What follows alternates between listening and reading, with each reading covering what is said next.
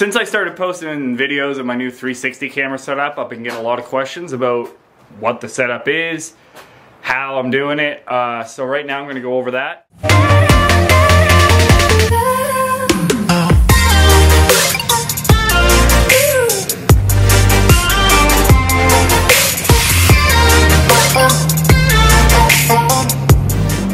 This is a very ghetto setup.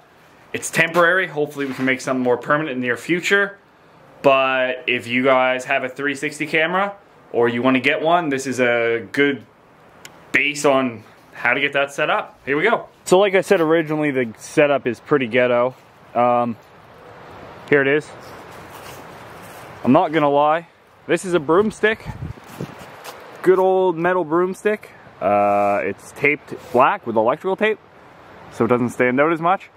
We have a GoPro mount here, hot glued in the end, and that's where we mount it. It's electrical taped here at the base. I'm hoping to come up with something a little more permanent here. Something that can pop on and off very quickly. I really just wanted to test it out, see what these shots looked like. They came out great. So next is to upgrade the pole, mounting bracket, and just make it all together like a cleaner rig that can come off and we can still get some cool pictures of the machine. So I've been playing around with a back pole mount as well. The issue I'm running into is it's way too shaky. It was mounted here on the hitch receiver and then up to the bumper. The issue I had with that was there was a lot of shake in it, a lot of vibration. The video looked kind of janky. So the next step is going to be getting a more sturdy pole.